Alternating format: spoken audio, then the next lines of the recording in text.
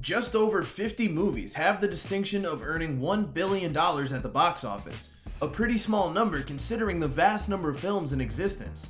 And while it's no surprise that highly anticipated blockbuster films often cross that threshold, box office performances can still have some surprises. Some movies have come agonizingly close to hitting the $1 billion milestone without quite making it, an impressive feat on its own. From comedies to fantasy to critically acclaimed biopics, the best of them prove that no matter the genre, audiences will turn out in droves for a good story to help propel a movie to success. Given the success of the Lord of the Rings trilogy before it, and Peter Jackson's proven skill at bringing Tolkien's world of Middle-earth to life, it's no surprise that the film trilogy adapting The Hobbit was also a box office hit, with the second film coming just shy of earning $1 billion.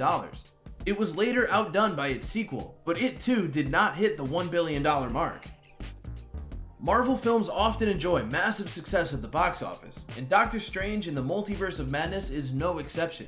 The movie is a fascinating and entertaining exploration of Marvel's multiverse, and has a darker tone than other films in the franchise, leaning more towards horror than superhero, with Scarlet Witch's powers and brutality on display, making for some of the film's most disturbing moments.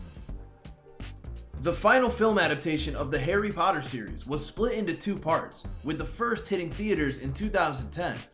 The decision to split the final Harry Potter book into two films meant both could stay faithful to the source material, and the first, Deathly Hallows, proved it was the right call. The series had grown increasingly darker, with this being the bleakest, most harrowing yet. At just under $977 million, it was the third highest grossing film of 2010, and it would later be outdone by Part 2, which earned over $1.3 billion.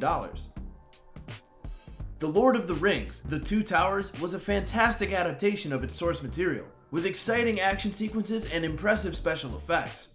Some even consider it to be the best of the three films.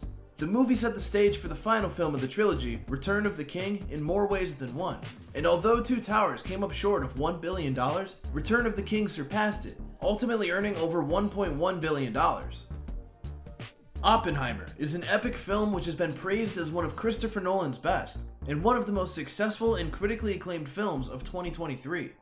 The star-studded cast all deliver fantastic performances, most notably Cillian Murphy in the role of Oppenheimer himself, from his ascent as a brilliant scientist to his downfall.